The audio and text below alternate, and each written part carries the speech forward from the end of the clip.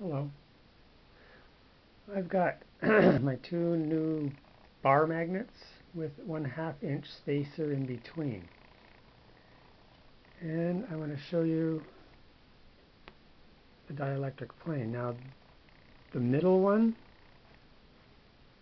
the center one, is the dielectric plane in between the two magnets, and those other ones are the dielectric planes of the magnets themselves.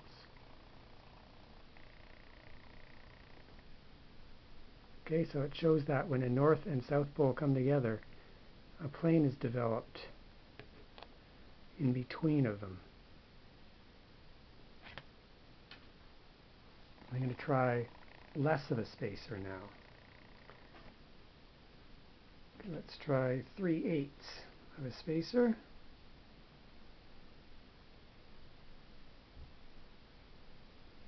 And see what happens. Okay, you're getting a dielectric plane in the middle, and the other two dielectric planes on the magnet still. Let's try 1/4 inch spacer.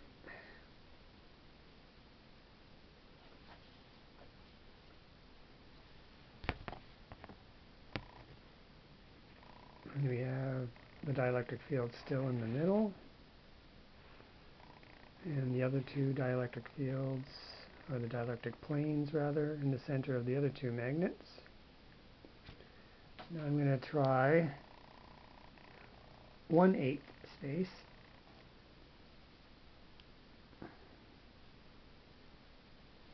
Okay, here's 1/8 space. And you see the dielectric field, or plane, in the middle again with the two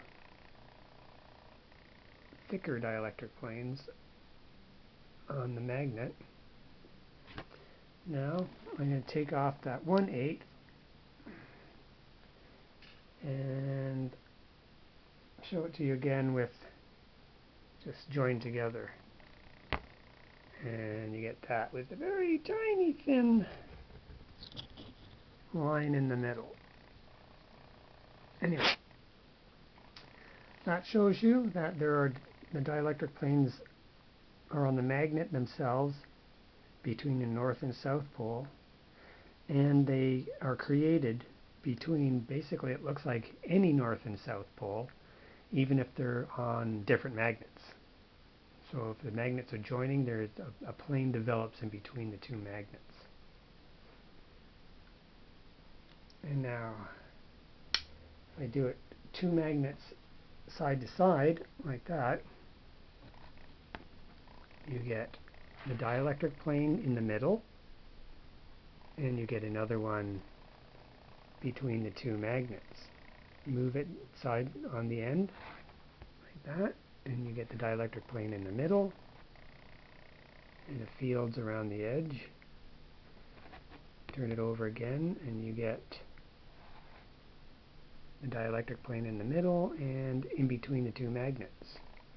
Put it on the end, you get the dielectric plane in between the two magnets. And that's the other side. Okay, that's all I want to show you there.